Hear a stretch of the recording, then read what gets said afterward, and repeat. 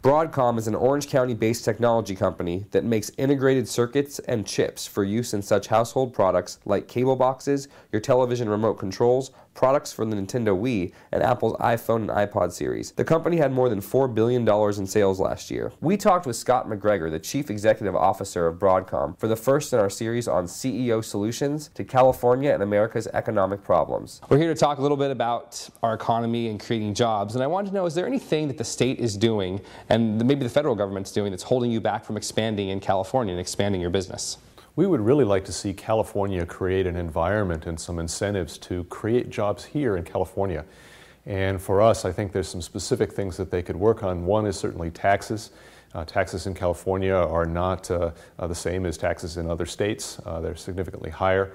Another is labor regulations. The labor regulations in California could really be harmonized with the other states and with the federal rules. Ambiguities in those labor regulations make it more difficult for us to hire here.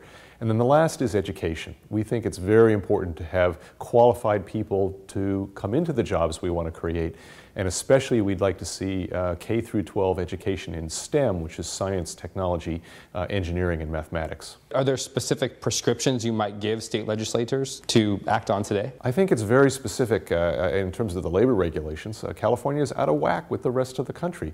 We can harmonize those labor regulations with the other states and with the federal law, and I think that would help us a lot and eliminate a lot of the ambiguities that are making it harder for people to hire in California. How do you view your company's role in the economic recovery of both California and maybe the nation? I believe that technology is going to be the catalyst of a lot of the recovery and job growth. In fact, I believe we're going to see an innovation-led recovery here.